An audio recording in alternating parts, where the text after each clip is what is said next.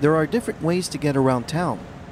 You can drive, but that will cost you a bundle, and the center of London has a road tax known as a congestion charge. Taking a cab is another option, but that will also get very expensive very fast. By far, the best way to get around town is the Underground. Started in 1863, the London Underground has grown to a vast network consisting of 268 stations with over 400 kilometers of track. The initial network consisted of railway lines constructed using the cut and cover method, which required digging up the street, laying the track underneath, and covering the whole thing up afterwards. The stations of these near-surface lines are rich in Victorian-era architecture, a period when the leaps in technological progress were just as dramatic as the technological leaps we now experience today. And after 145 years of use, the London Underground is more popular and essential than ever before. The London Underground is surprisingly clean. I've only seen one cup on the station platform and some graffiti just outside the station's boundaries. Unlike many subway networks of the world, there were no signs of chronic graffiti or window scratches anywhere to be found, which is a testament to the work done by the cleaning crews.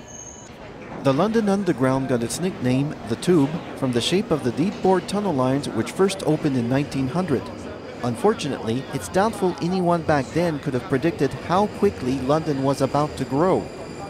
When combined with the lack of ventilation shafts, the deep tube lines can get so overcrowded during rush hour that temperatures can reach 45 degrees Celsius during the summer, making for a miserable riding experience. And then you have those friendly, encouraging messages from the platform and train staff. Mind the closing doors, thank you.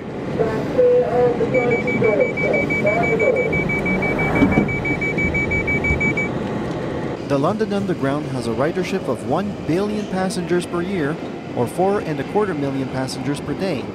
But despite the heat, the lack of air, and the cramped quarters, all these commuters think about at the end of the day is to head to their homes in neighborhoods such as this one. We're at the Surrey Quays in the Rotherhithe district, site of the former Surrey docks originally established in 1700. Residential development of the area was initiated in the 1980s with the foundation of the London Docklands Development Corporation.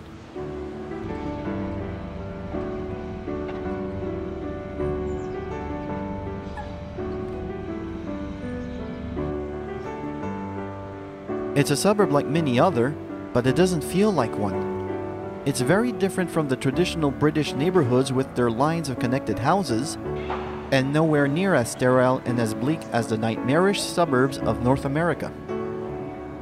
One reason for this is the area's strong Nordic heritage, which has influenced its layout, its roadways, and its architecture, which probably explains why some of the homes look like they came straight out of an IKEA catalog. With its shopping center, local services, parks, small lakes, and wildlife, it's the perfect place for young couples and families alike. And yet, you're only 15 minutes away from the center of London by tube, so you're never entirely isolated from the rest of the city.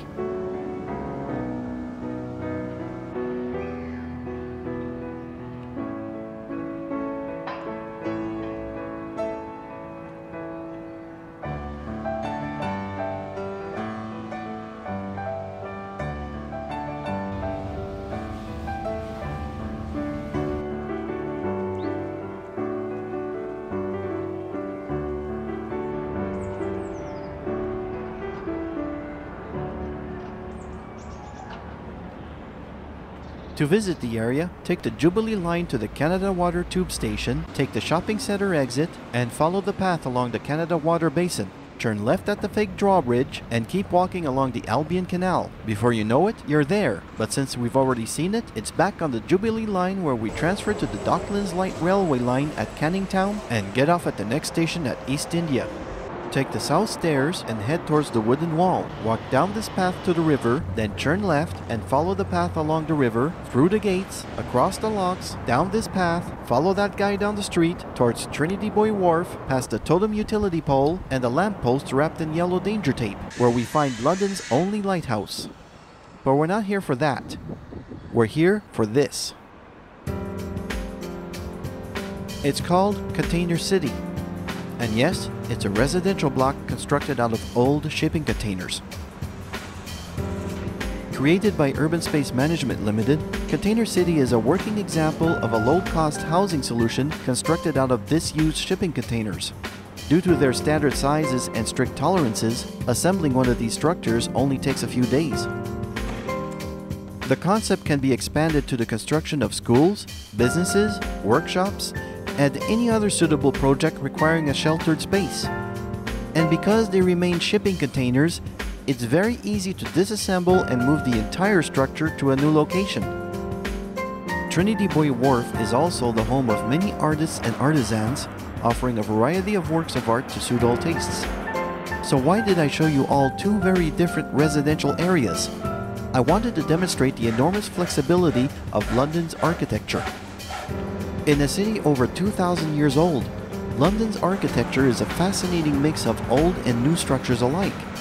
The city has always been at the forefront of urban architecture, more so after the destruction of a significant portion of the city during World War II.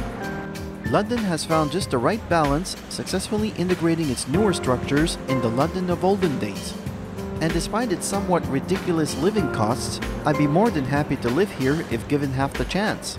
Easy to get around, greatly improved food, small streets, shops and parks wherever you go, wonderful people. Londoners have many reasons to be proud of the fantastic city they've created over so many years.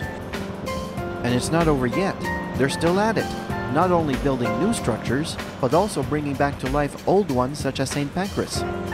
Originally constructed in 1868 and rebuilt at a cost of £800 million, St-Pancras International is now home to the Eurostar train service, offering connections via the Eurotunnel to the rest of Europe, including the city of Paris, which is where I'm heading next.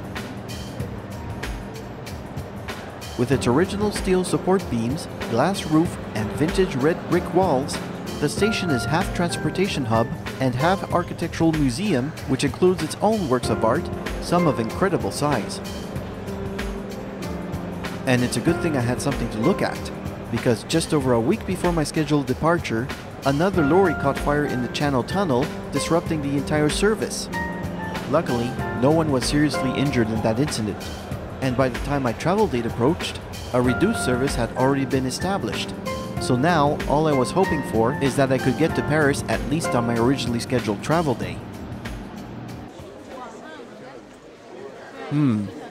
This might take a while. Train is supposed to leave at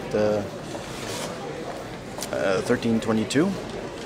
My original train was supposed to leave at 14:04. So I'm actually going to leave early. Although I did show up at the train station at 8:30, so it's a long wait. But the next thing you know, I was on board the train and we were heading to Paris. Our travel to the remaining open Channel Tunnel was a bit slow since we had to queue up behind other trains. But we eventually reached the tunnel, finally crossing the English Channel from below.